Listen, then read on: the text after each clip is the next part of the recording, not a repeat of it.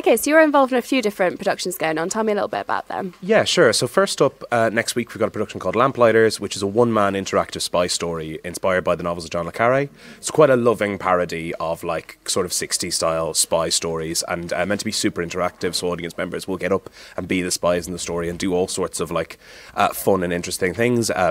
It's performed by a guy called Neil Connolly, who is one of the best actors in immersive theatre and interactive theatre working today, and we've sort of co-written it and co-produced it. And that's the one-man show, isn't it? Yeah, that's a one-man show. One man, but I think most of the audience will get to play along as well. And I mean, I'm particularly interested in the one that's loosely based around Stranger Things. What's going on there? I mean, obviously everyone is obsessed. Yeah. So it's an experience called The Pendulum. It's a horror experience that is it's a mixture between virtual reality and immersive theatre. So what we're sort of calling hyper reality.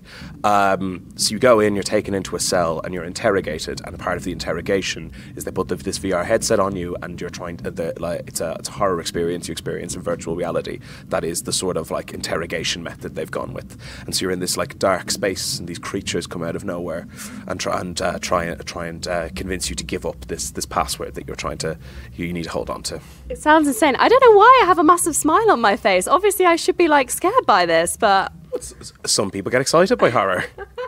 Just a weird personality. Watch out. So what's the final one? So the final one is a big St. Patrick's Day party, because the festival ends the weekend of St. Patrick's Day. So it's called Ruckus, and it is sort of like an Irish mob themed St. Patrick's Day party. So thinking Peaky Blinders, flat caps, fiddles, all of that sort of thing. So we'll have like a few actors going around. There'll be a bit of a story going on, and sort of encouraging people to dress up and have like an alternative St. Patrick's Day. And was this your idea?